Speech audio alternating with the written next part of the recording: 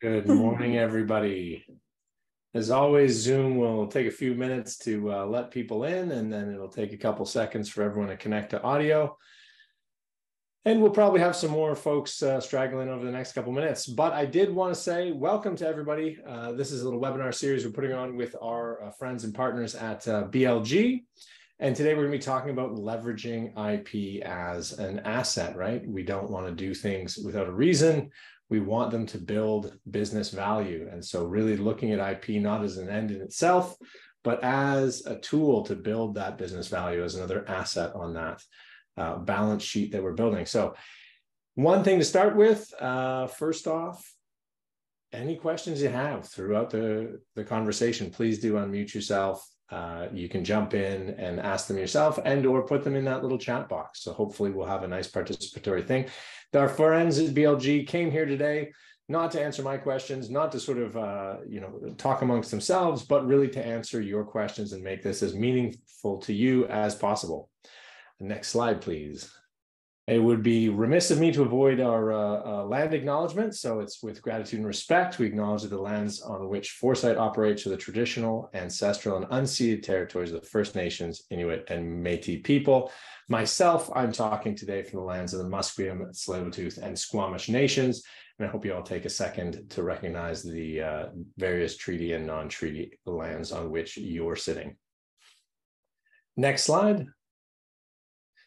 So here's what we're going to do. I'm going to suck up 5 minutes of your life. I apologize for that. I will try to make it as painless as possible. We'll then introduce our speakers today. We've got three wonderful people from BLG, Jason Howg, Mark Vickers, and Vanessa Little.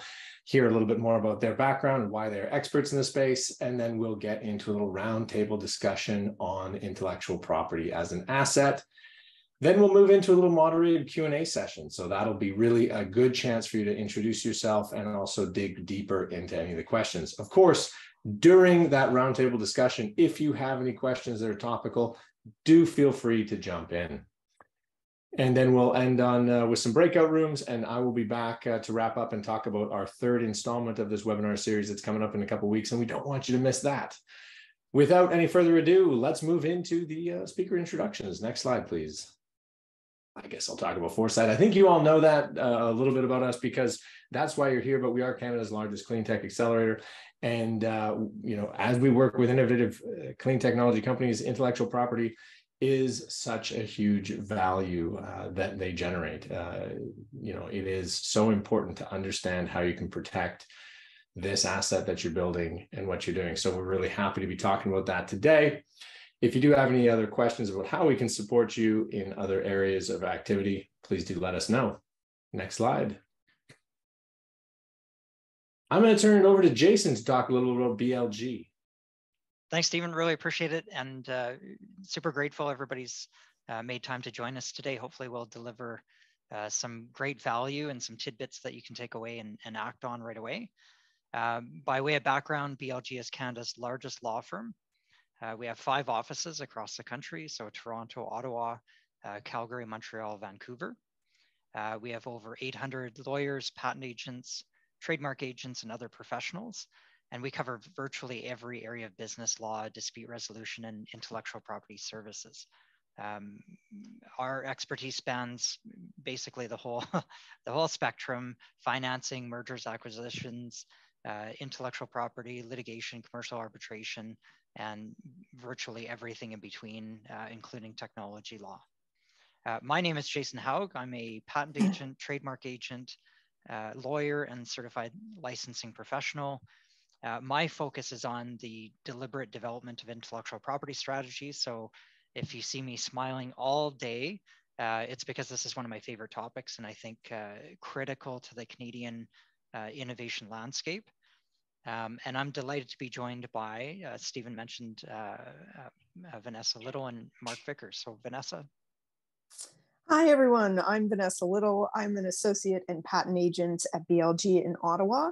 I like to describe myself as a PhD chemist who jumped ship to IP.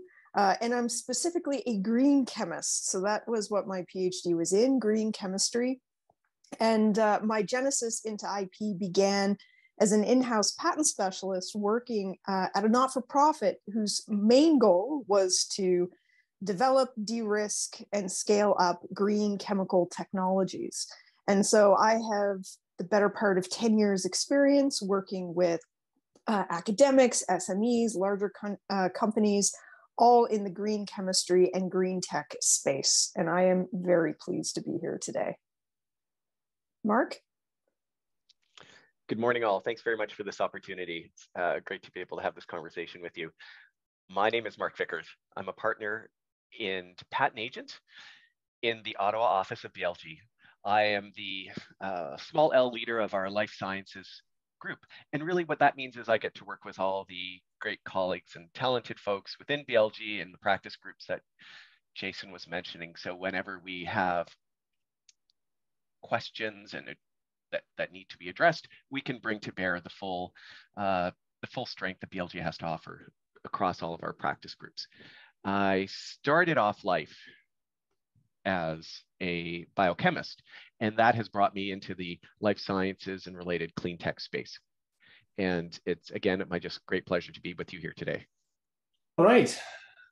Thank you, everybody. I think there's the pictures we've got going on of these folks, though we have them live and in person here on our screen.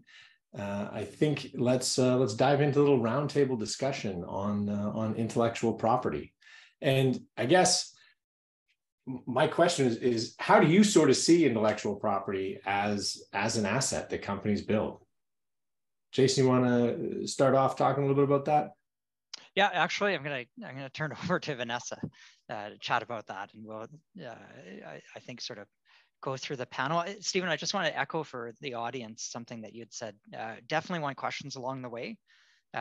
Amazingly, we have no PowerPoint slides. So, that's a once in a lifetime kind of event. So I want everybody to take advantage of it. Just interrupt us and say, I got a question about this or that. Or if you're more comfortable, put it in the chat. We've also got some dedicated Q&A time, and we'll have time in the breakout session to go through questions as well. So definitely finding opportunities to invite this. But Vanessa, do you want to tackle? Yeah, so it's a fine point that a lot of people do tend to miss, that intellectual property is property. And if that property is properly managed and protected, it can be leveraged as an asset.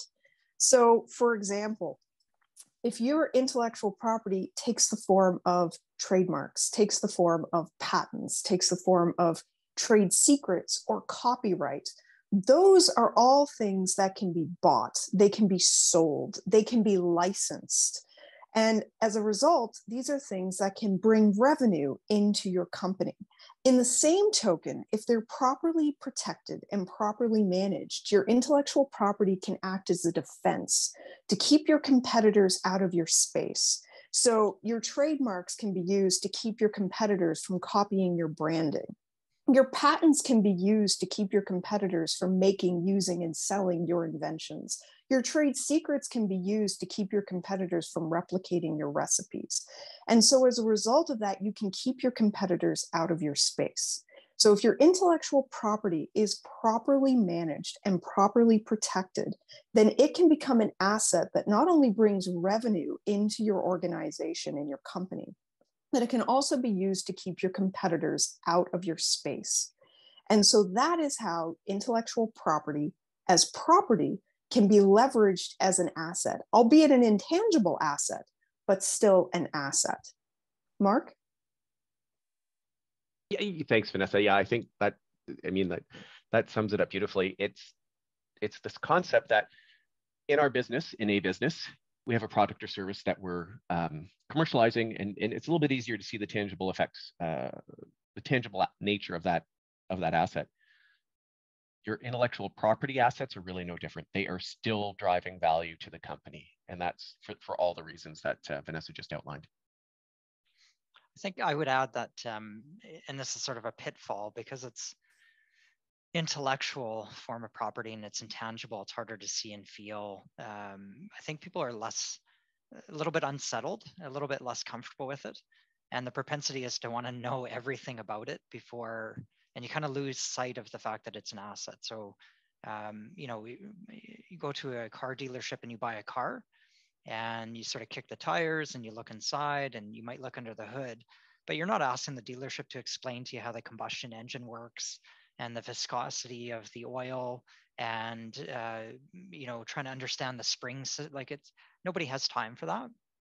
And so the shortcut for us is, it's an asset, and it needs to be treated accordingly. And then I think companies can leverage that more quickly, rather than what we see a lot of is, let's spend hours and hours talking about what a patent is and how to file it and how it works in an intricate way, and all the timelines. And I'm not sure that's valuable. So that's why we really want to ground everybody on, this is an asset, just like you'd buy a car, just like you'd have a lease, just like you'd have products. And if you kind of think about it in that kind of compartment, then I think it's easier to work with. Stephen, I think we're going to move on to the next question. Yeah, for sure. And happy to sort of in that view of it as an asset. I was just sort of thinking, you might not have this, but somebody else I was talking to who managed kind of a fund and bought a bunch of companies said that there's a lot of IP out there, and there's a lot of patents filed, and a lot of them aren't high quality. And it's not that the claims don't apply and it didn't get past the kind of examination, but they didn't actually add business value, right? A lot of times when that group acquired companies, that sort of look and say, yeah, you've got 20 patents, but only 2 or 3 of them actually cover something the business does. Like, the rest are just sort of theoretical. Money was spent on them and it looks good on a report of your patenting stuff, but it's not actually driving business value that kind of is an asset that you could sell to someone or license to someone. So I wonder if those assets, how else are they used as part of a strategy to defend the company or make it seem like you're bigger than you are? Can people use them like a porcupine, and one quill on a porcupine doesn't make a lot of difference, but hundreds do? Well, I think we can, it's a great place to jump in. Yeah. And for us, there's, reality. Yeah. And then there's myths. And at the very top of the call, you had said something that I thought was kind of at the heart of what we're trying to get at, which is, we're not interested in IP for IP's sake, or intellectual property or patents for patent's sake. Should be tied to some kind of value, some kind of business driver, some kind of commercial aim. And if it's not, then the consequences, exactly as you described, Stephen, you find the patent register littered with a bunch of patents that'll have zero value because, why did we file that? Well, we came up with a good idea. Something I try to explain to people is there's a psychological connection. If you invent something, boy, you're tied to it. If you come up with a name for your company, boy, you're tied to it, right? You've got a kind of a psychological marriage with it. So of course you want to file a patent, but that's only for IP's sake. That's not necessarily married to a business driver. So, right. Let's, I think it makes sense at this point, why don't we jump into sort of leveraging patents in particular. We're sort of focused on patents today because we think for the cleantech audience, that's kind of a little bit more relevant than some of the other IP. But Mark, why don't you share a couple, and then Vanessa can share a couple, and I'll share a couple of reality ways of using patents. Perfect, Jason. That sounds great. Thanks very much. And these ultimately fall under the umbrella of what Jason and Stephen were just talking about. You're ultimately aligning your business imperative with your IP strategy. And these are some of the considerations that can be thought of when we're leveraging our IP assets. So our patents, what are they doing? It's creating a barrier to entry. So the R&D activities that have been undertaken in the company, we now have a patent. It is excluding others from working within a certain area that's defined by the claims of the patent. And so this is your turf. You've put a ring around in the sand, and you've defined your area of commercialization. This will discourage your competitors from trying to work within your same space. It could serve as a barrier to new entrants and really block other competitors from working in your space that would otherwise be a disadvantage to your business efforts. So that's, I'd say, one way we can leverage it. The other is, we've spoken about IP and patents as being an asset, and these assets then are considered as part of an important part of the company's overall strategic position and its value. And that is key when investors are looking at the company to invest, partner with, acquire. Those folks will take a very hard look at the company's underlying intellectual property assets. This is important not only for the largest of companies, but it's especially important for the early stage companies, the startups, because this is a calling card to investors that the company is on a sound, has a sound strategy and is going in the right direction. It can also, as a bit of an aside to that, it can also help with government funding. When there's lots of opportunity for companies to obtain funding for R&D activities or IP related to their R&D activities, they will take a look at what IP the company will already have to look for that track record of success. So that can help a great deal as well. And I think the other way to leverage it, IP, and this is often overlooked, it's not considered, it's not top of mind. And that's a defensive publication of your patent applications. And this is to ensure, so we define the area that we're commercially going to work within with our patents. Our patent applications are published, and that will ensure that the competitors cannot file patent applications to the same technology. So it's important to create this public record. And for a variety of reasons, the patent applications that are published, it's a very effective way to have a defensive publication. And this, again, ensures that others aren't fast following and getting patents to your technology.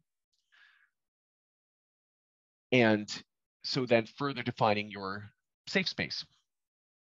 And so it's really, I think my top three are leveraging the IP assets, it's creating a barrier to entry, it's being a calling card to investors, and it's this defensive nature of patent applications.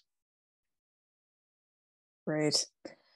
And so to add to that, I have a few more ways that we can also add or leverage value out of our patents and our intellectual property as an asset. So one of the ways is through what we call defensive patenting. And there's a number of things that can fall under the umbrella of defensive patenting. Mark touched on one of them, which is creating that barrier to entry. You're putting, fences around your technologies, your inventive concepts through your patent applications. But another way that we can, leverage our patent applications and our patents through defensive patenting is by actually building sort of a defensive network of patent applications and patents around a core technological pillar, if you will. And I'll give a highly simplified, idealized example of this that is devoid of all the nuance and it depends exceptions that come with the legal profession. All right. So this is for demonstrative purposes only. But imagine you have created a drug. It's a new drug and you patent that drug. And you found that there are a number of ways that you can manufacture this drug, but in order to do it economically en masse, you actually needed to create a new piece of equipment because otherwise it wasn't economical. And so you also patent the equipment, the new equipment around manufacturing the drug. It can be used for other things as well. So now you've got two patents, one for your drug and one for the equipment that makes manufacturing the drug economical. And of course, in Canada, if you're in the drug space, someone's going to take a run at your drug patent. So imagine somebody does, and we don't agree with the ruling, but the judge finds that your drug patent isn't valid. But it holds your equipment patent to be valid. So now, yes, anyone can make, use, or sell your drug, but they can't make it economically without access to your equipment patent. And so now your layered defense around this making, using, and selling the drug even though your patent for the drug has been lost, your patent to the equipment that makes the drug economically will act as a barrier to your competitors trying to get into the space, because they'll either have to come to you for licensing in order to be able to use it freely with your permission, or they're going to have to come up with it on their own workaround to make this drug in an economical way. And so because you've built this defensive network of patent applications around your key technology pillar, this drug, even though you've lost one line of defense, you can rely on this other line of defense to sort of control access to the market, because now they still need you in order to be able to do it effectively and economically. So that's an example, and an idealized, demonstrative only example of how building a defensive network around your core pillars can really help you in terms of protecting your concepts in case one patent goes down or a competitor finds a workaround. You still have other aspects of that technology that's protected that you can enforce to manage your space in the market. The other is collaboration. Collaborations can be great. They can really help build network and community amongst SMEs and startups, but there can be a lot of anxiety around coming to the table over these collaborations, because how do you keep your IP separate? How do you protect the IP you're coming to the table with? And how do you distinguish that from any of the IP that's created coming out of the project? Patents can actually be a really great use of delineating background IP from project IP. Because if you've taken your intellectual property, you've documented it, you've written it down, you've filed it with a patent office, and it has a formal date, and that date is clearly prior to the beginning of your collaboration, then it's very clear, it's very easy to distinguish, this is my IP that I'm coming to the table with. This predates our collaborative process and our collaborative project. And your collaborators can do the same thing. So you can both come to the table with some measure of security that your background IPs are distinct and distinguished, and that anything that comes of your collaboration moving forward could fall under the project IP. And then, you can have your agreements and your understandings and your processes around how that project IP will be managed and protected. And then the final, that sort of is a tag on to collaboration, is things like material transfer agreements. So if you're if you're creating new compositions of matter, for instance, and you're sending them to investors for their own independent testing, third-party testers for characterization, collaborators so that they can do their part of a project. And you will likely want to protect the dissemination of those samples through a mass transfer agreement. But a mass transfer agreement, like all other confidentiality agreements, are only as good as the folks who sign them. And if it happens that there's an inadvertent disclosure along the way, we can't unring that bell. Whereas if anything that you're about to send off in a sample for testing, for characterization, for evaluation, is already protected in the form of a patent application, then you have additional sense of security that should that bell be rung inadvertently throughout the testing, you still have your intellectual property protected in your patent applications that have been written down, documented, and filed with the patent office. So those are three ways: defensive patenting, supporting collaborations, and also supporting the external testing of your materials. The patents can be leveraged to help further your business and commercial objectives.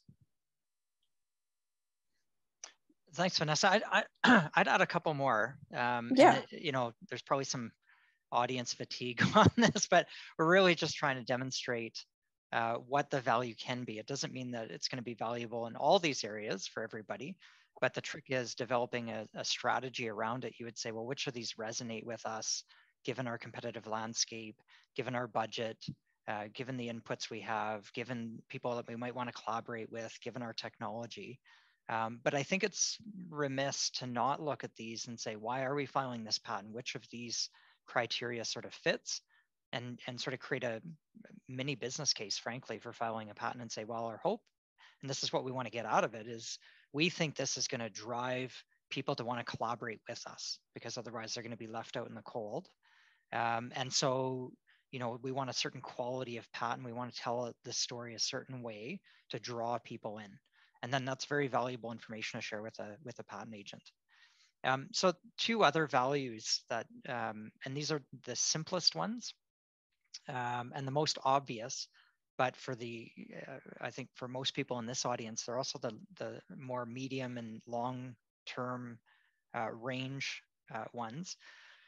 And and it's a Canadian audience, so I at the risk of being impolite, patents can be an offensive tool. So Vanessa talked about it being defensive, and Mark talked about barriers to entry. So, I remember doing a seminar in Halifax on IP, an IP workshop, and there was somebody from a massive life sciences company, and they affirmed that they actually do look at other people's patents. And if they see something that they think is too close, they will design around that. They will avoid the patent. They're not going to consciously infringe something. So these can be effective barriers to entry for large and small companies and competitors. And then Vanessa talked about the value of drawing in collaborators because they're interested in your technology. They see value in your company, and then as a point of delineation. But ultimately, patents can also be used in an offensive manner, which is to shut companies down from using your technology. And it's, Canadian companies are often very polite, don't want to talk about suing competitors. So the long range kind of planning on it is, at some point you'll have an exit strategy, presumably a larger company. They may not be thrilled with competitors stepping into your technology area and actually may want to enforce patents. So I think you have to keep it at the back of your mind. I've had lots of companies say, well, you know what, Jason, I can't drum up the millions of dollars to start a lawsuit. That's okay. Don't expect that. But in terms of long range planning, it may very well be that you're acquired by a company or you have investors who want to have competitors shut down, and there will be money available then. Want to make sure the patent's suitable for that purpose. And then we've been talking all along about patents as an asset.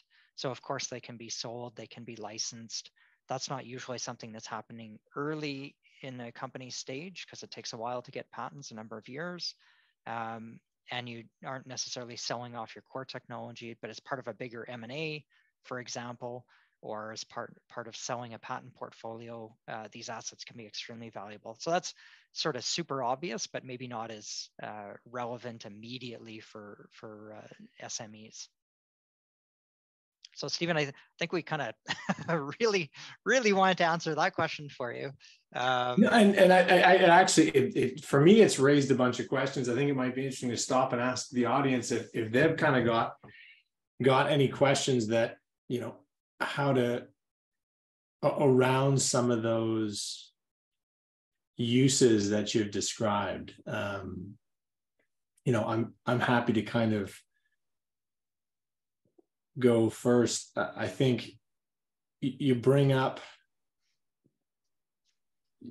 up value somewhere, and we kind of started on that topic. There's lots of patents, and some of them have a lot of value, and some of them don't. And I love Vanessa's example of maybe you patent something, and then later on you find out it's not actually valid. Somebody rules that it's too close to something already existing, or it's not not sufficiently non-obvious, or whatever the kind of criteria that they like to invalidate those things after the fact. But we mentioned that it could be used in value, in being valued by investors. And so how do those investors value a patent? And I mean, you sort of mentioned do a business case, and we're hoping that this will cause people to collaborate with us. We'll get a business deal out of it. I mean, do people is the best practice to actually sit down and say, I think if we patent this thing, I mean, if it's the kind of machine that makes the drug, we think we can make, 1 billion units of these pills at 10 cents each. So it's worth, $100 million a year. That's what this patent is worth on this machine. How do folks value patents? So there's a number of different methodologies, but I'm going to move away from kind of the technical answer. Okay. And I'll give you a real world example. Okay. And then we can kind of build from there, because, you know, mileage is going to vary depending on the investor and the company. But let me start with a really simple example. So we're acting for a company, and they got an expression of interest from one of today's technology giants. So I won't name the company, but everybody on the call would recognize, and everybody's using their software probably right now. It's not Zoom, but maybe some different software. Anyway, technology giant, and they call us and they say, hey, this technology client's actually interested in us. We haven't got into any due diligence with them yet, but we expect that to be proximate. We're going to sign a term sheet with them. And we're just wondering, from an IP perspective, like, they're a technology company, they're clearly interested in IP, you know, what might they be looking at in our company where they might drive the value down and say, you know what, you haven't kind of taken the steps, you guys aren't kind of really playing ball, you don't really understand IP. And conversely, what can we do to drive up the value? So we took a look. I don't remember everything we did, but one thing that we paid close attention to was making sure they own the IP that they said they owned. That's very important. And I think we can get into a little bit more discussion on this call about that, because that, to me, that's kind of a really something you can really control easily and take care of. You just have to take the step. So we help them cinch up employment agreements. We help them with some of their contractor agreements. And then they said, we asked them, we said, well, do you guys have any, like, you must have some technology and there's probably something patentable. And they said, well, we're not sure, but we've got a couple things kicking around. We filed provisional patents for it. Fast forward at the end of the deal, and we filed just 2 pretty skinny provisionals pretty quickly. Clearly, from a due diligence team, they were just filed, so they weren't granted patents. And the value that we generated through our actions was about $100,000. So it was, I don't know what it was, $10,000, $15,000 of fees, and we got a 10-time multiplier on it. And it's because a technology giant is going to hire sophisticated counsel. They're going to look for, you know, a huge checklist. We beat them to the punch. So when they look at the company, they go, wow, these guys are really lined up. They've got great employment agreements. They clearly own their IP. The chain of title isn't an issue. They have thought about and have filed some patents strategically that make sense. They've got their trademarks under control, and it's just, you know, then human nature kicks in. So if you think about the flip, if I'm doing due diligence on a company, I start looking, I start doing digging on IP, and I start to find, oh, you know what, this is sloppy. Oh, this isn't very high quality. This isn't, you know, they didn't do their employment agreements correctly. The chain of title is off. They don't really even seem to own this patent. You start to get nervous. And then you dig deeper, and guess what? Eventually it'll drive the value down, because you're like, you know what, this company, like, you're going to spend a lot of money to kind of fix things up. So if you can do that proactively, you know, there's a dollar value right there on sort of two patent filings and, you know, some contract cleanup, very quickly generated value. The next sort of level of investor is, you know, maybe not terribly sophisticated. So forget about technology giant, you know, just kind of average investor. They don't understand patents. They don't understand trademarks. They don't really know what it means. But again, they're looking for a level of sophistication in the company. And they're going to peg value to that. And they're going to say, you know what, this company has no patents. Maybe the investor doesn't understand trade secrets. They haven't protected their trademarks. So, you know, I don't really think they don't seem to be in the game. Right. And investors can, you know, kind of not necessarily walk away, but they'll want to drive the value down. So that's kind of the non-technical way of doing it. There can be very sophisticated valuations on IP as well, where they actually look at the claims. They, you know, may run searches to see what else is out there. And you know, the old-fashioned way was all the value of a company. Anything that's left is then intangible. There's more sophisticated ways of doing it today. But companies are looking at it, and they are considering it. We can't really kind of kid ourselves that investors and companies that are going to buy you are not paying attention to this stuff, because they are. I think we've got some questions. Okay, fair enough. That answer. There's a question from Matthew. When's the right stage in consumer property? So I think there's like an on sale date. So you have 1 year, I think in the US, after you actually market something, that you can still patent it, is my rough understanding of that. And then, so does it make sense to find the product market fit first? Or does it make sense to kind of protect it first, right? Because there's no point, again, and this kind of harks back to my favorite topic, value. You know, you don't want to patent something if nobody wants to buy it. So, I mean, what would you kind of counsel in that case? But there are other jurisdictions where I think as soon as it's public knowledge, you've lost the ability to patent it, is right. So yep. How do those things kind of play into the advice you might give someone? So first of all, it's a terrific question. Really important to understand this one. And Mark, you want to talk about sort of the Goldilocks moment? Yeah, happy to, Jason. Thank you. And it's a fantastic question. There truly is a Goldilocks moment when it's not too early and not too late to prepare and file your patent application. So we've been speaking about the alignment of your IP strategy with your corporate imperative. So IP is following the corporate lead.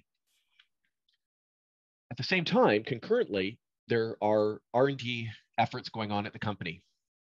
And over the course of those R&D activities, the company will get to a point where they're really excited about the results. There is a eureka. That eureka is there because they've discovered something new that will allow them to generate income through their products, through their services, or they believe will be able to protect their products and services.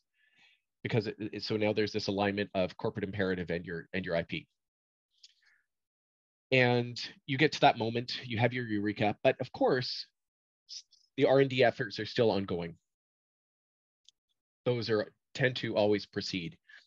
So now, to your question, when do we file our patent application? There's a tension it's a balance between filing too early and too late. If you file too early, right after that initial eureka, you may capture the eureka, but the subsequent R&D efforts may reveal there's better eurekas. There's more fully developed eurekas that protect your product in a way that you hadn't anticipated, or rather, what will ultimately be your product evolves in a way that you hadn't necessarily anticipated, because research is not always predictable. So it can then, therefore, be a benefit to wait a little while after that initial eureka. So where's the tension? The tension is that you have competitors. You have competitors that are following on your heels and are working in your space. And it's ultimately a race to the patent office. Who gets to the patent office first wins. Ideally, it's you. You want to keep your competitors at bay. So there's the tension. We want to fully develop our invention and our eureka versus this competition to file early, beat our competitors. And that's the risk if we wait too late and it's fully developed, overdeveloped, and we've spent too long and we're now in the patent office, but we're not the first one there. So the question's ideal. There's a sweet spot between too early and too late. Identifying that is the keeping that eye on that ball. Is you have to make sure that your IP strategy is aligned with your corporate needs, and you have to talk with your IP counsel to give them a sense of where you are, what you're doing, and they'll start asking you, okay, well, what are the subsequent R&D activities will you be doing? How else might this evolve? They will be able to provide some input and guidance on, will we get the type of protection that we're interested in now, or are we better off waiting a little while longer? So there is a Goldilocks moment. It's not good to file too early. It's not good to file too late. And it's a real conversation between the company, your IP counsel, as to thinking about that. Because if you do it too early, then you might not get the meaningful protection that you'd like. Mark, I think something you share that is really powerful is sort of the conversation. So, real world example, have clients present in our office, can you file this patent application for us? That's what we do. So happy to jump in, we file it. And then subsequently, it's revealed that the company is doing more R&D. And in fact, they've come up with the next thing. And then they're sort of, well, can we amend what we filed? And So I think, Mark, you really hit on something about having that conversation about what are your aims and kind of where are you at in the development cycle? Do you have a sense that, that there is a market for it before you get sort of too far along, and really trying to assess that Goldilocks moment? The second part, Matthew, to your question was about the 1-year grace period and public disclosure. And Vanessa, I know that's something that you're pretty passionate about, helping people understand sort of what that means. I don't know if you want to chat about that for a minute. Yeah, so it's a little bit of a tangent, but along that vein of what constitutes a public disclosure. And I would unfortunately be able to retire if I had $1 for every time somebody was like, oh, it's not publicly disclosed, I just presented it to my department. Oh, it's not publicly disclosed, I went to a conference, but there was only 30 people there during my talk. Or no, it's not publicly disclosed, but I've submitted this abstract that describes exactly the inventive concept. So in public disclosures can be very insidious in terms of what will constitute a public disclosure. It all comes down to, unfortunately, these ever-shifting sands of, what the courts are deciding, depending on the country that you're interested in. But, a good practice, internal practice, is to not discuss your inventions outside of your inventive group, whether it's the group of inventors, whether it's the research and development group. Even if you're talking to people out within your organization, but who are outside of your particular research group, it's always helpful to ask yourself, is me talking about this protected under confidentiality agreements, employment agreements, understandings of confidentiality? Or has it been properly sanitized that whatever I'm saying is, general knowledge? And that's not to say to be paranoid about every step of every way, but just to be aware and to ask yourself the question, because what can constitute a public disclosure will change at the whims of the courts. It will depend on the countries that you're interested in. Some have higher bars where, you can disclose something and they'll give you 6 to 12 months to follow up with a patent filing. Some will say if you've disclosed it at all, we'll give you nothing. Some, the list of caveats are long before they'll give you a bit of a grace period on what you've disclosed. And so really, at any point, if you're discussing your inventions with family, with friends, with third-party suppliers, with going to a conference, going to a seminar, going to, some sort of trade show, anything that is outside of your cluster of folks who are developing this technology, ask yourself, is this safe? Because depending on the jurisdiction, that conversation, even if it's just between you and this one person and no one else was in the room, could be considered a public disclosure. A good example of this is in Canada. This was old case law. Somebody engineered a new carburetor, put it in their car, drove it around for over a year. Nobody knew about it, only the inventor. But that car was left unsupervised in public spaces all throughout that year. And at the time, it was found that even though no one looked at the car, no one found the carburetor, the fact that they could have reverse engineered it was considered a public disclosure. So that's old Canadian case law. So that shows you how low that bar can be. So my top, some of the top myths is what constitutes a public disclosure. That would be it. And the other is feeling that you're free to talk about it if there's a patent application that's filed. Oh, we filed something, it's free, I can talk about it. And it's true that you can talk about whatever is within the 4 walls of that document. But if there are ongoing research and developments that are happening, any new results, any new experimental, anything that has been done that's not in the body of that application, discussing it could constitute a disclosure of that new material. So just because you have something filed doesn't necessarily grant you a carte blanche to talk about it freely either. So it's just good to be aware of this, not to live in fear of it, but to be aware of it and to ask yourself those questions prior to discussing your work. Is it protected? What's protected? What and who am I talking to? And Vanessa, I like having all that background before talking about the 1-year grace period, because, you know, once you appreciate that's a little bit tenuous sometimes, that there might be public disclosure, then relying on a 1-year grace period on top of that can be quite a risky strategy.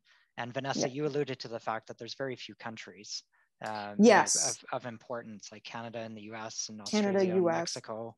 You know, South so Korea Europe on is one Wednesdays only. you know, Europe is one that has really offers no substantial grace period.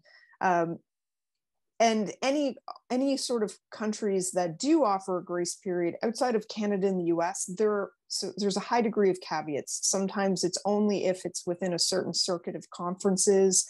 You know, sometimes if it's only directly from the inventor. Like, in order to assess that, you would need to go to patent agents within each of those countries and get their insight on what constitutes a public disclosure and whether or not those public disclosures would be offered any kind of grace period within their jurisdiction. And so from a budget management standpoint, that can get very expensive, having to go to the individual countries of interest and discussing what are the metes and bounds of their grace periods, if there are any. And it's so much easier to cut that off at the pass by not disclosing in the beginning. So I got a follow-up question for Matthew, because my background is I did B2B stuff, and it's really easy in a B2B world where you're trying to sell, relatively high dollar values to a limited number of folks, that you just put them under an NDA, and then you can kind of share what you're doing and get sort of some validation going forward. Matthew's talking about a consumer product. Are there ways you've seen people get some validation? I mean, you can't kind of stand at your local, I don't know why I'm thinking about pet food here, but your local Bosley's pet food store and have everybody sign an NDA before you show them your better dog food. But are there ways that you could gain some of that market insight and see if people are willing to pay for it without constituting a public disclosure? The way that you can, like with B2B, I don't know. Yeah, there is, and it's the public disclosure, and I think, Vanessa, you mentioned it needs to be enabling. So it actually has to talk about sort of the secret sauce, the recipe. The carburetor example is a scary one because it's sort of displayed and it's out there, and somebody could reverse engineer it as sort of the argument. So you can't kind of go that far, but you could talk about, hey, we have a software product and this is what it is accomplishing.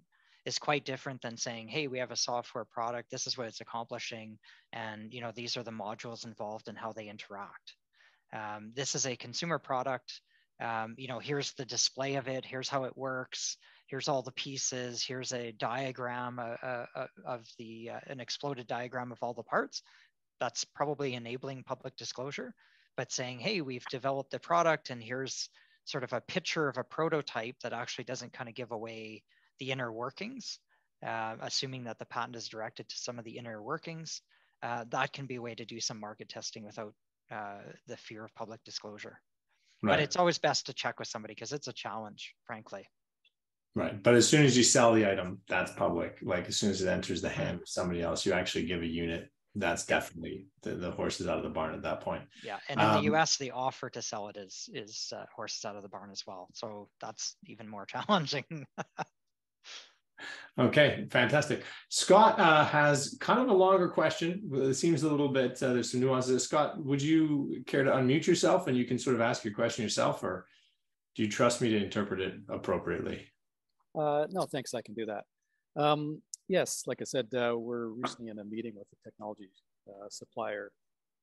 This would be a company that has dozens of patents and 200 scientific papers on their technology. They said to me, and I found it hard to believe that they don't pursue patents anymore. They do public disclosure and keep their inner workings as a trade secret. You have any thoughts about this? why they would do that, because it seems to run counter to everything that's been discussed here today. So, so I'm happy to talk, and great question, Scott, and thanks for asking. And Mark touched a bit on this, so I'll turn over to Mark in a second. But as a starting point, you know, a trade secret, I mean, it has to be secret. So there's no way they can have a trade secret and be publishing that very thing. That those two just kind of don't go hand in hand. And then from a defensive publication perspective, some companies, once it's in an article, once it's in a patent application and it's published, then it's out there for everybody to see. So the trick with a patent is you file a patent application, it gets published, everybody can see it. Then of course you want to work really hard to get a patent, because then they can't use it. The challenge with a technical journal or trade publication is it becomes public, but there's no credible threat after the fact. There's no patent that's going to be granted, so there's no way to enforce it. You're really just putting the information out there. And the strategy behind that is you're putting the information out, defensive publication. That means somebody else can't patent it around you. They can't go to the patent office, get a patent for exactly your technology because you've already disclosed it publicly. Yes. The one risk though with this is, and Mark, I don't know if you want to chat about it a bit, but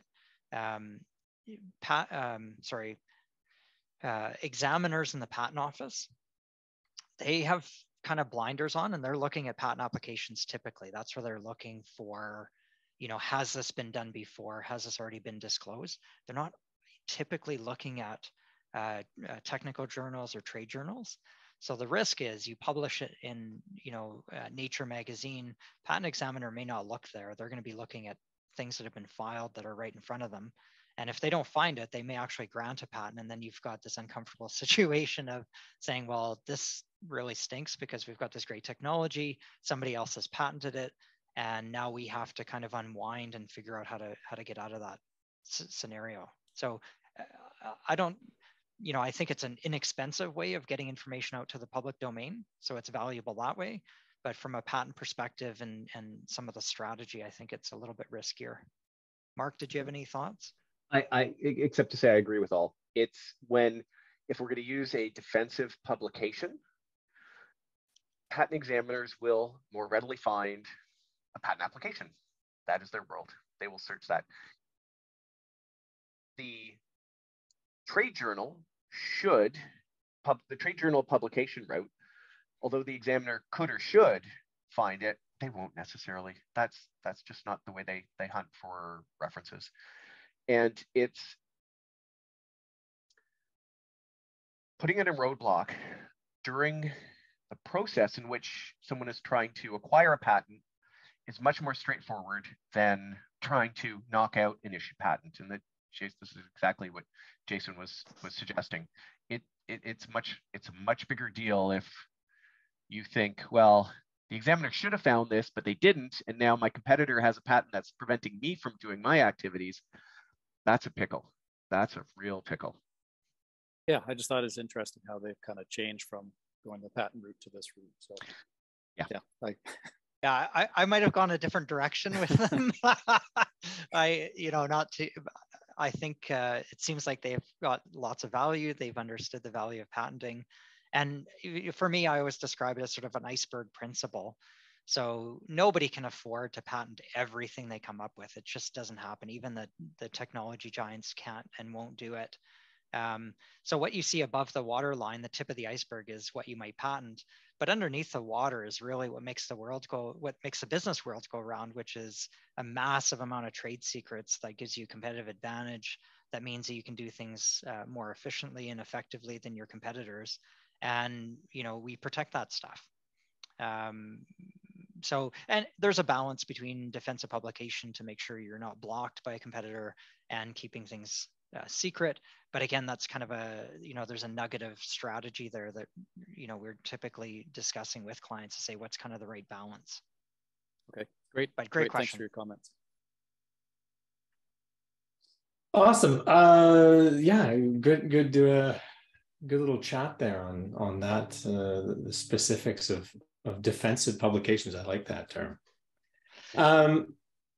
Stephen, I'm just looking at the time. Yep, Sorry, I know. I'm just wondering if maybe if Vanessa and Mark are up for it, if we do sort of a lightning round of because one thing that I think we want to chat about was just to share with people some of the elements or building blocks of an IP strategy, because that's kind of the question is what should I be looking at? Like where I'm at today, is there kind of a universal best practice? And we've got about 4 minutes, I think, to kind of do it. So I wouldn't propose, Vanessa and Mark, that we get into kind of details, but what would you say are kind of the top universal things that you're looking at and prescribing for people? Vanessa, what are a couple that you might share? Okay, so very quickly, training. So in-house IP training, having your folks with a working understanding or foundational knowledge of what IP is, being able to identify it when it comes up, understanding how to protect it. That will help you protect not only your intellectual property in-house, but will also help avoid treading into the space of other people's IP and using that without their permission, and all of the firestorm that can come from inadvertently infringing on somebody else's work, and kind of tarnishing what could otherwise be a nice licensing collaborative relationship with IP that you might otherwise like to use. And the other is going back to always remembering that your intellectual property is a business asset. It should be used and leveraged to further and to support your business development and your commercial objectives. So having a very, very deliberate, tailored strategy to make sure that, if you've got a flagship technology and you want to protect that so you can enforce it against all of your competitors, that you're putting the tens of thousands of dollars and months of time and resources into fortifying that patent application. Versus if you're looking to protect a less than flagship technology for licensing purposes, and maybe you're only putting thousands of dollars and weeks worth of work into that. Versus if you have an inventive aspect, you just want to make sure your competitors can patent, and you put together a defensive publication on the order of hundreds of dollars in a few days, so that everything that you're doing from an IP standpoint is there to further a business objective. Those are some of the universal must-haves in my world. Mark, do you have a couple? I do have a couple, and I'll do this. I think I can do this quickly. We've talked about patents as assets, which the assets that they are. The other part, the flip side of the coin is when we're proceeding with our commercial endeavors, when we're selling our products and services, we also want to make sure that we don't infringe upon someone else's patents. And Vanessa just touched on that. We want to assess freedom to operate. So in as much as our patents are fences around our technologies, we want to make sure our activities don't end up in the fence of someone else's patents, because patents don't give you the ability to the permission to sell your product. They keep people out. And so if I have an improved, so we see a lot of technologies in the battery space, great clean tech space. So improvements, higher capacities, less toxicities in my new technology. That's my invention. Well, it could be that the foundational battery patents are still alive, and just by making and selling my improved battery, I still step in the toes of someone else's patent.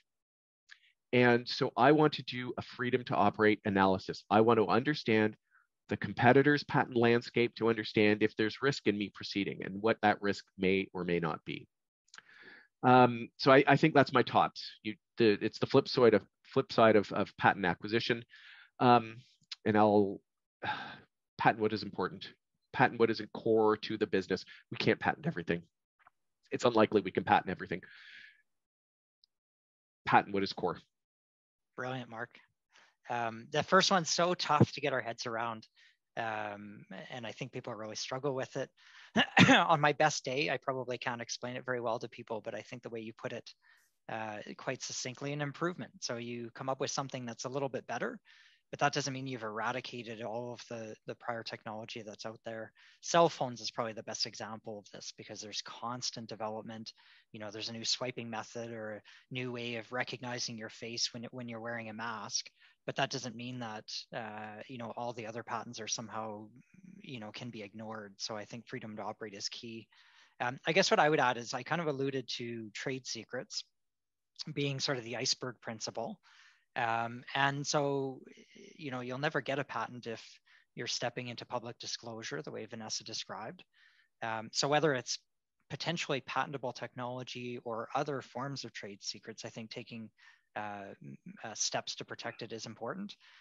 And one real world example that, you know, just really hurts because I, you know, love this client, but they panic phone call. One of their ex-employees walked out with a USB stick and it had all of their key technical information on it. And the resulting steps were to get a forensic accounting firm involved to find out what the ex-employee had done by way of disclosure. They happily, the ex-employee made assurances that they didn't mean to kind of disclose it, and I'm not sure why they gathered it in the first place, but happy ending. But about $100,000 in fees for forensics, for the legal fees involved to understand the exposure. Some of their technology, it was about to be patented, so I had to analyze that as well. In terms of whether it constituted a public disclosure. So massive headache. We'd love to avoid that. So taking steps to protect trade secrets beyond having a non-disclosure agreement, but using, you know, physical barriers, making sure people can't just walk all over your office, making sure that you're disclosing on a need-to-know basis, sometimes having locked rooms, like there's lots of steps that can be taken. So that's something that I'm always keen to look at. I mentioned employment agreements. Let's get those right. As Canadian companies, let's get those right. It's not a difficult thing. You're really just after making sure employees have an obligation to disclose inventions that they create in the scope of employment, making sure those are owned by the employer, making sure there's specific assignment language, and then you get a big check mark from Jason when he's doing due diligence on the company that, you know, you're hopefully selling for billions of dollars. So you know, some easy steps there. And then, you know, I guess the quality of agreements generally is important because people, when they're doing due diligence, or sometimes investors when they're looking under the hood, you know, something as simple as a supply agreement or a contractor agreement or a joint venture agreement all have intellectual property implications. Great to know that you own it, or if you have a license to it, that you've got the right scope. So those things I think are important. Anyway, Stephen, we want to share those because that's, everybody kind of wonders, like, what's a starting point? And there's, you know, I think a few quick hitters for everybody. Yeah, I mean, I think the freedom to operate, or the FTO, is always one that I ask folks when they join up, because you got a great idea, you don't see anybody doing it in the marketplace currently, doesn't mean that you're not going to be, you know, stepping on somebody's toes, right? And it could be, you know, existing patents that will limit, or that you'll have to license technology, or will, you know, further curtail your activity. So I think that those are some wonderful kind of starting steps to take. You know, I think at the beginning I said, let's do breakout rooms, but it's a fairly small group. Why don't we all just stay together? I'm going to switch gears here. I'm going to ask kind of the people in the audience to take a couple seconds, introduce themselves, why they're here, what their interest is in intellectual property, and maybe if they've got a venture, kind of a quick 20-second summary of what it is they're doing, and then we can kind of jump into some more questions. Connie, do you want to go first? And I'm skipping Barnaby. I'm going to go alphabetically, but he works for Foresight, so that's why I'm passing over you. I apologize, Barnaby. Hey, my name is Connie Eklund. I'm the CEO of NanoTerratech. I'm here with my partner, Scott. And we're very interested in finding out about IP because we're just in the beginnings of our business and know we've got something special. So thank you very much for everything you're showing us today. Appreciate it. Fantastic. And we'll kind of come back to you for some other questions that you might have of how to kind of get started and maybe dive deeper into that. Mahdi Maradi, do you want to unmute yourself? Maybe turn your camera on and say a quick hello. Hello. This is Mahdi Moradi. I'm from Internet. Actually, with the question, thank you for your very thoughtful seminar. Actually, the question that I have, our company is developing a biopolymer, an organic biopolymer that when mixed with the wide range of the plastics, polymer, and textile, it creates antimicrobial efficacy on those products. And there are currently over 40,000 different consumer products that are neutrally, are not antimicrobial. But this is a platform technology. My question actually is that what's the best way, because we cannot patent all those consumer products as antimicrobial products. What is the best way to somehow protect that IP against a variety of the consumer product that we are doing, for instance, PPEs, for instance, textile, garment, and even the tablet cases, whatever that you see as a plastic or polymer or textile, and we can make it antimicrobial. What's the best way to protect that IP? Mark, Thank you. Vanessa, do you guys have thoughts? Thanks for joining us. Yeah, happy to, Jason, or Vanessa as well. And yeah, thank you. That sounds like an exciting product you have in the works. So very glad to hear of your success. The biopolymer. So you have our Eureka is the biopolymer with antimicrobial properties, and that is what it sounds like is the invention. That's the Eureka. Not so much what the specific items that it can be applied to. It's not necessarily the surfaces that are applied to, although the surfaces may have properties that make it more conducive to binding. So your patent claims would likely look something along the lines of getting protection for the biopolymer, independent of what it's applied to. So therefore, and it depends on how your patent is drafted and the claims and how it ultimately issues with all those caveats. But your biopolymer, ideally, you will get protection to a biopolymer applied to anything, biopolymer with antimicrobial properties applied to anything. And that would be the competitive advantage, I think. Is that getting to your question, Vanessa? Yeah, Jason, but the issue is that this biopolymer is in different form and shape. For instance, if it's emulsified in the liquid, it can be a disinfectant. If added to the hand sanitizer, it's in gel form, it can create hand sanitizer. And if added to the regular plastics, dried and added as a master batch to the plastics, it can create, let's say, a textile, antimicrobial textile or PP or mask or whatever that you see. And we already applying to FDA and EPA in different forms. But the issue is that how to protect on different products. These idea is a little bit challenging that we are. So it would be, and I'm sorry, Vanessa. Why don't you continue? Yeah, no, that was a helpful elaboration. Yes, no, it was. And I mean, Mark did hit it on the head of, you're looking at a new composition of matter. That's the type of patent statutory subject matter that we're allowed to protect in a patent application. And certainly we don't want to run the risk of a public disclosure happening to the Eureka moment of your invention. So in broad strokes, you'd be looking at a composition of matter that wouldn't necessarily have to be limited to what it's being used for. And what can be done is a layered claim set where we would capture the composition of matter, and then we can get into different compositions that matter might be formed in. If it's present in an emulsion, if it's present in a solution, we can capture uses of compositions of matter.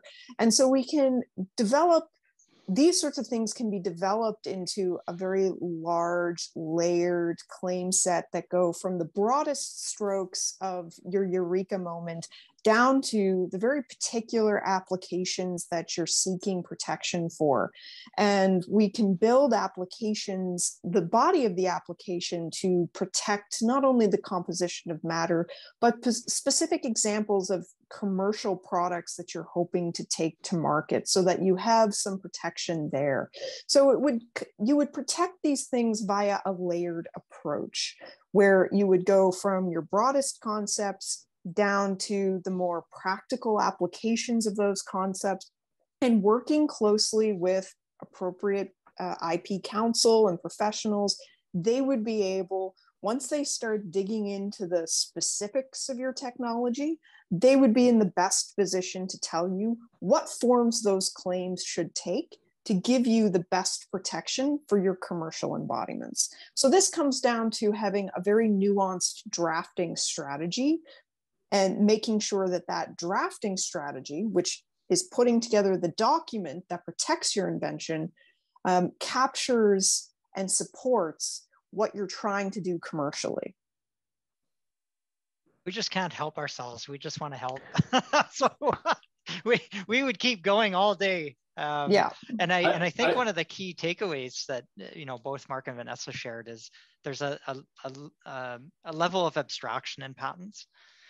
So, you know, we talk about, you know, a nail for attaching a painting, and you'd say, well, does it have to be a nail, or could it be some adhesing means? So we try to add a layer of abstraction, because, you know, and understand the predicament. You can't possibly say, here's all the consumer types of products, and, you know, I want to claim against each one. So, you know, Vanessa nailed it in terms of sort of the broader categories that you would hit on. Then, you know, intruders would still fall within the scope of those claims. So level of abstraction is a very important tool for us in the patent world, but I think that would be sort of a core to the strategy. And I think for everybody on the call, as much as we're trying to wring as much of the decades of knowledge out of these three folks in a 90-minute period as we can, it might be that you have to have some follow-on conversations, right? You know, I think these are some great approaches, and I think, Madi, what they're sort of saying is that there might be a way to capture in one patent the core. I think, to Vanessa's point earlier, you probably might want to look at, you know, a layered strategy of, you know, is there specific equipment, right? How else are you going to protect this in multiple filings? Are there different parts of it? But you can probably capture a lot of it without having to patent all the individual little applications. I'm going to keep moving around the room, if that's okay, and then we'll kind of come back to more questions you have, Madi, just so everyone has a chance to be heard and be seen. I'm going to move to Jean-Louis, because I realized I skipped over some letters in the alphabet. I was trusting Zoom to do that for me, and it didn't. Mr. Yakonis. Hey, I'm Jean-Louis. I'm here with a couple of hats on. So number one is I have a consulting firm, Iconic Design, where we design products for other firms. And so oftentimes we're working with inventors who are looking to us for advice on IP as well. You know, I've worked in startup companies my whole life, so I've got 20-something years experience and over 100 patents that I've been through. So I know a little bit about it. And then oftentimes we guide them to, you know, firms like yourselves and others around town. Then in the other hat, we're also developing our own products under the Modena Smart Home brand. So we're developing some smart home devices, which is, of course, a very crowded landscape. And so interested to, you know, to hear best practices on how best to protect our IP and strategies that we could use to differentiate our own, you know, products as we go out and initially seeding the market with some initial sales, but then looking to, you know, potentially partner up or get acquired by one of these larger tech firms, and making sure that we've got everything lined up and, you know, protected in such a way that we actually have something that is sellable beyond just the products that we are selling to consumers. Yeah. Yeah, great questions. Freedom to operate is going to be your nightmare, I'm afraid, because you're right, yeah. It is a crowded space. And branding also becomes a good friend of yours to differentiate, because, you know, a lot of the technology, I imagine, is sort of off the shelf. You may have some special sauce, which, you know, that would definitely be worth looking at, either patenting or maintaining as a trade secret. But, you know, branding, from what I've seen of smart home products that I've invested in, that I've investigated, that I've looked at. And yeah, there's some, really creating a connection with the consumer quickly and substantively over, some of the misgivings, I think, that some of the people might have with some of the larger technology companies, and worried that, hey, smart home, now I've just opened everything up to you, right? So how many Google Homes do you have in your house that you trust Google to record? And Mark and I were on a Microsoft call the other day, on a Teams call, and halfway through I was like, oh, we should have recorded this because this could be helpful for other people. So we hit the record button, and then it seemed to go back in time and record actually from the beginning of the call, as opposed to when I hit record. So it was almost like it was what's the word, tracking sort of the conversation somewhere, and then when I hit record, then it legitimized the actual, you wanted it recorded from the beginning. I don't know if it actually did it, but that's the kind of stuff people get worried about. So there could be a competitive advantage there, and sort of branding in a privacy safe space would be an interesting approach. But anyway, just great type of company, because it's a super hard market for sure. Yeah. So maybe just one follow-up question then on the branding side of things, because of course with I know we've talked a lot about patents, but can you maybe speak a little bit about trademarks? Because I know, if you've got a custom brand, like we've got the Modena Smart Home brand, you can start using it. My understanding, and please correct me if I'm wrong, is you can start using that as your brand without any filing.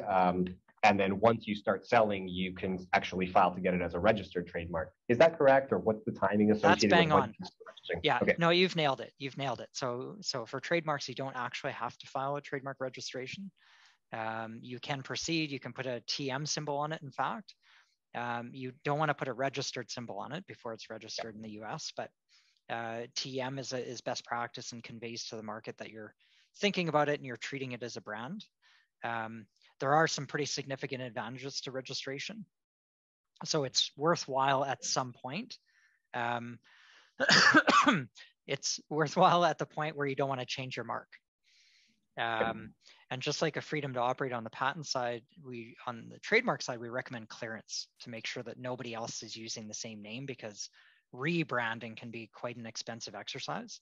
But once you know it's a safe mark, nobody's taking a run at you, you've got some notoriety and some sales, so bigger companies can kind of see if they want to take a run at you, and looks like that's not going to happen, that's a really good time to file for a trademark registration. Okay, great, thanks. Yep. Happily, you're on the right track. All right, continuing on around the room, Larissa.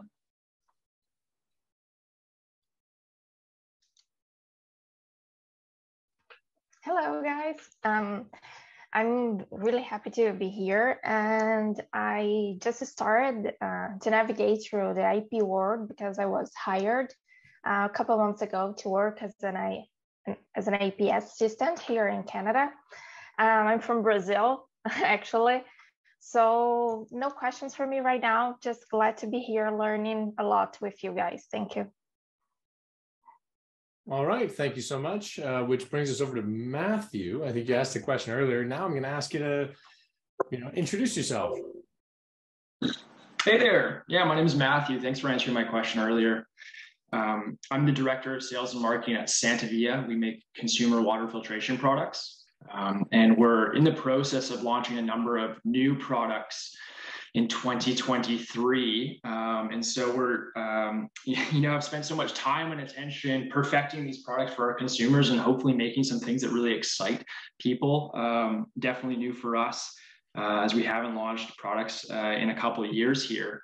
And I wanted to, this is our jumping off point for really figuring out what's the right way for us to protect IP on these products. And in some of these products, we're creating brand new IP, and some is just a process innovation, different designs. So maybe, design patents, and for some things, maybe, some sort of use patents. So we're looking at this whole landscape right now.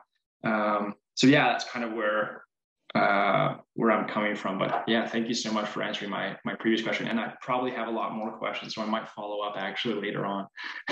Well, would be thrilled, Matthew, for that. And I can't possibly let it go that I'm not a huge fan of your company's products. So Nice. have the remineralizer at home to manage sort of the pH of our water. Nice. And I just don't want to drink anything else. So yeah, we're making water snobs. That's our whole if you will. So count me in. If everybody on the call does a little tiny bit of research about water, you'll quickly be wanting to give Matthew a call or go to Community Health in Calgary sells your products. Yeah, we love Community Health. Yeah, a great retailer for us. And I just want to point out, Vanessa, you were talking about identifying core technology and kind of creating that layered approach. And so I think that's something that, I totally had not even been thinking out prior to this conversation. So identifying what our core technologies are, I think is really important for us. Especially for some products that we launch, I think a design patent, just the look and feel of a product is all that we would need to protect. However, for more core technologies like our filters, for example, figuring out how we can really create that layered defense around what is actually our core product, a filter. So yeah, thanks. And you're welcome. And I mean, other questions to consider around your core technologies is what you're trying to do with them commercially. Are you looking for them to be acquired? Are you looking for them to be licensed? Are you looking to make sure you can keep other competitors out of your space? And so being able to answer those questions will also give direction to how you're going to protect those core technologies with patent applications. Because as I'm sure you can appreciate, there will be a slightly different tact in the drafting and that layered approach, depending on what you're ultimately trying to get out of those patents for protecting those core technologies. Great, yeah. Okay, thank you, Matthew.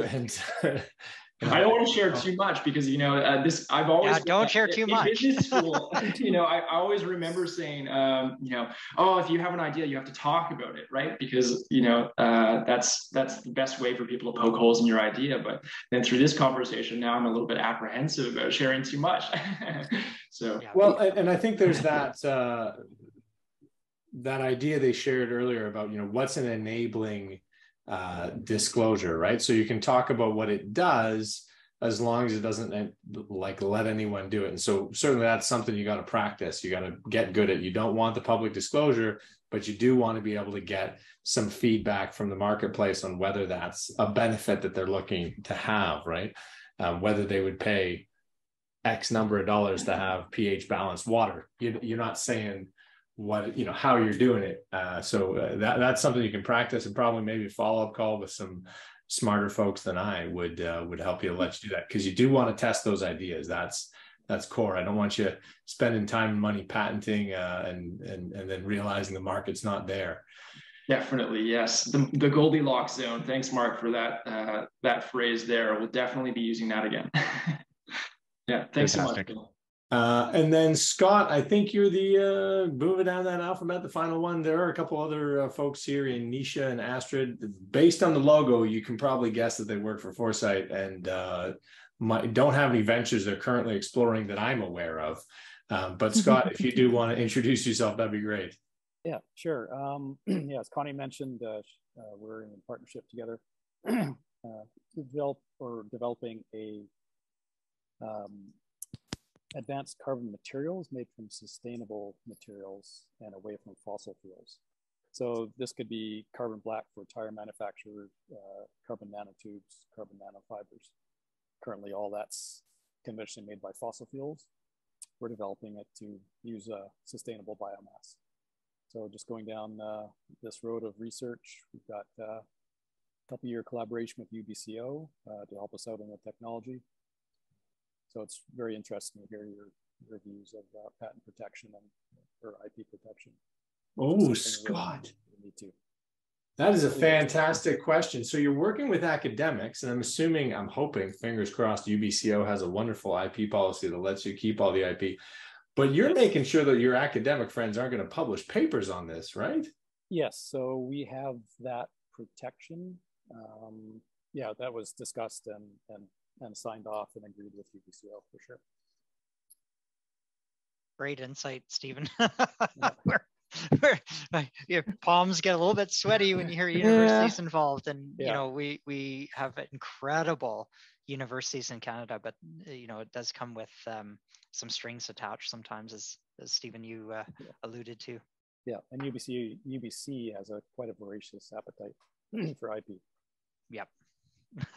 Probably one technique, you know, I'm thinking that I can isolate how much those researchers know about the total process, so they can't put everything together. Yeah, it's a great trade secret protection step for sure. Okay.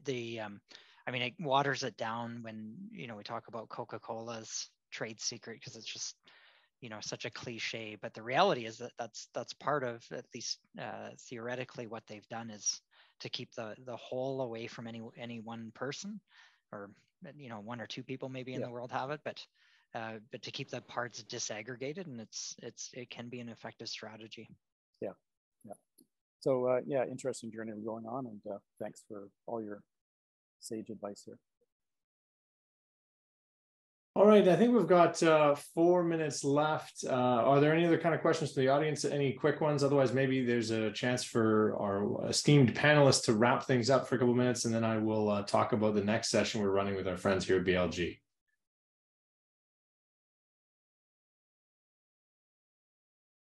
Or did you already do your lightning round of quick things to remember?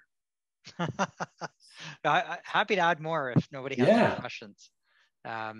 You know, one of the we're Stephen preparing for this, and we're just sort of thinking about, you know, what's the good, the bad, and the ugly that we've seen, you know, working with companies. And Vanessa, I know there's a couple of things that you put in the good category, which is probably a good place to start and to leave the call. Well, what are some of the things that you see companies doing really well around IP strategy?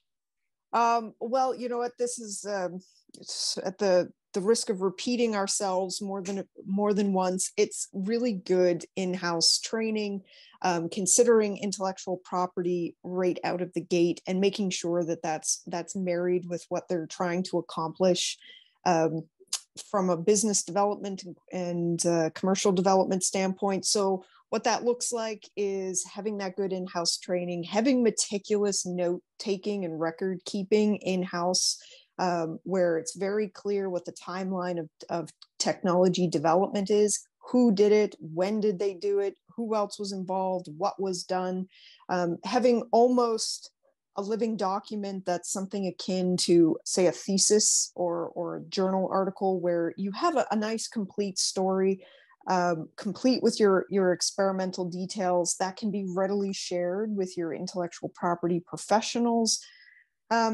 Having a reasonable budget and working within that reasonable budget, especially during your early years as a startup, making sure that you're leveraging your IP throughout your early years in a reasonable way that's working towards your commercial embodiments or your commercial objectives, so that when you get to the end of your leaner startup years, you already have some IP assets that can be leveraged for revenue, for keeping your competitors out of your space. You'll already have some really great internal IP management policies and procedures and record keeping. And then that gives you a really strong platform for when your revenue streams increase, and you can then expand your patent portfolio. So those are some of the things that I see them doing really well. Training, marrying of development, reasonable budgeting, acquiring IP counsel, and in those early years, so that when revenue streams open up, then they've got a good foundation to really expand. There you have it. All right. Save the bad and the ugly for another time. Fair enough. Absolutely. Thank you so much, Vanessa, Mark, and Jason, for coming and sharing some of your experience today. Really appreciate it. I'm glad everybody kind of had some specific questions that they're interested in answered, and they got a lot of value out of this.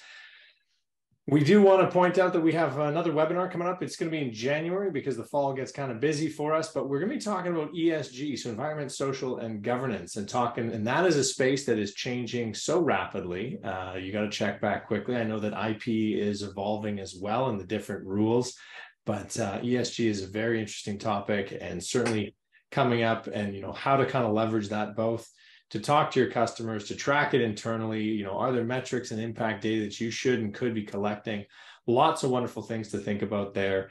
And sort of how does the governance look at the environmental impacts that we're generating as clean tech companies? A lot of relevance for all the Foresight community.